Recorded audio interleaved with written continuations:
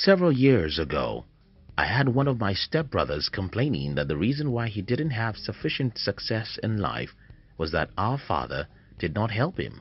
That may be true, but I had a concern, and that is, he was more than 30 years. The problem with pointing fingers to who makes you unsuccessful when you're 30 is that, well, you can do something about it, and you should. In today's video, I'm going to be sharing with you the 3 important changes I think you should make in your life before age 30. If you're between the ages of 15 and 40, this channel was specially created for you. So, don't forget to subscribe. Stop thinking anyone owes you anything.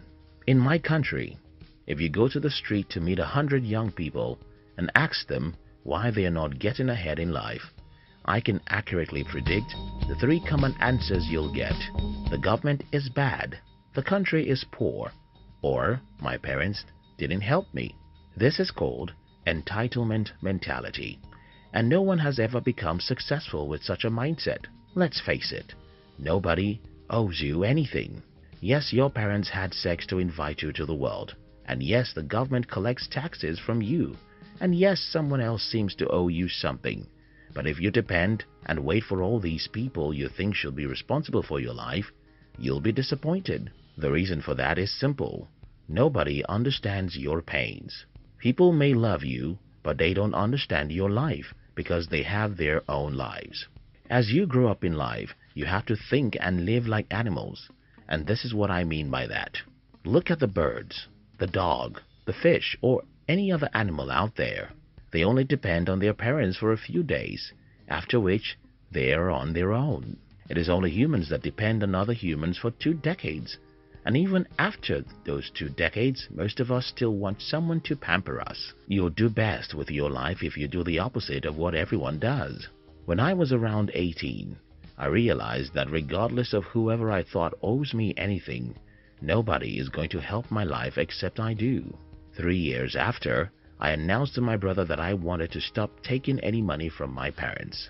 Yes, my parents loved me. I might have loved to be of help to me till I'm 40. But I know that will destroy my life. Yes, it is easy for us to look at other people and point fingers at them for whatever is wrong with our lives. But it is a waste of time. Yes, it is difficult to take the blame for your predicament. But that's the only way that leads to success and greatness. As you are growing up in life, stop thinking that anyone owes you anything, because even if they do owe you, they won't pay you. Stop thinking in terms of fun, fun, fun. When I was in high school, I hated most things about school, because the whole thing is too formal and theoretical. But there was one other thing I hated, and that was I was not free. I had to go to school whether I loved it or not, and I had to attend every class, even that of the teachers I didn't like. To add salt to my injury, teachers in my school were allowed to beat students. I mean terribly if need be. How I hope to become an adult, get out of high school and live a free life. That same day, we left high school and celebrated our freedom with a party. We got to the new world, the world where you're free. In the Polytechnic where I got admission, well, you're completely free to choose the class you want to attend and do most things as you like. Most of us were young adults, and for most people, it's about the fun, party, and some additional fun. But it became clear to me that true freedom is involuntary captivity.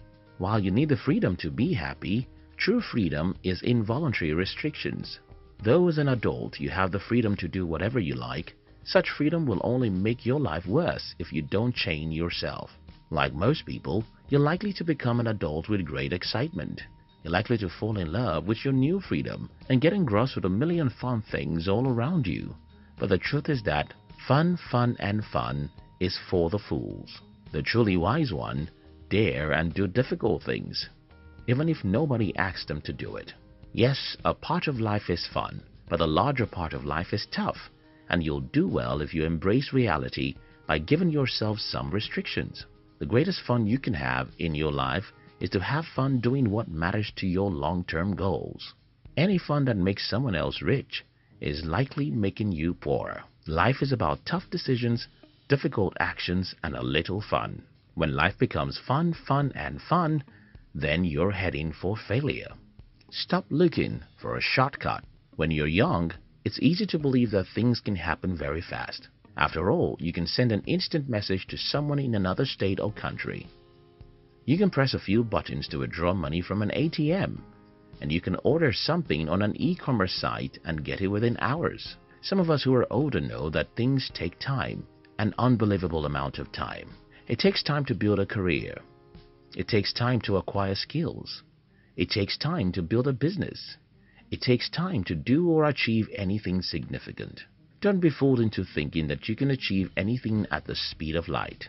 As you grow up, you have to start becoming more patient and enduring. You don't stop pursuing your goals because you fail. You don't accept the criticism of others who think you're not moving fast, and you don't envy other people who seem to be succeeding through shortcuts. For instance, some time ago, a friend told me about cryptocurrency and how everyone is making a lot of money with Bitcoin. At this time, I was building my own company, though without much success. While it's tempting to join the next big thing, I know from studies that such shiny objects never last. So I resisted the temptation to buy crypto and instead focused on building the business I understood. Please note that I am not attacking cryptocurrency here, but I'm giving you an example. Slow and steady always wins the game.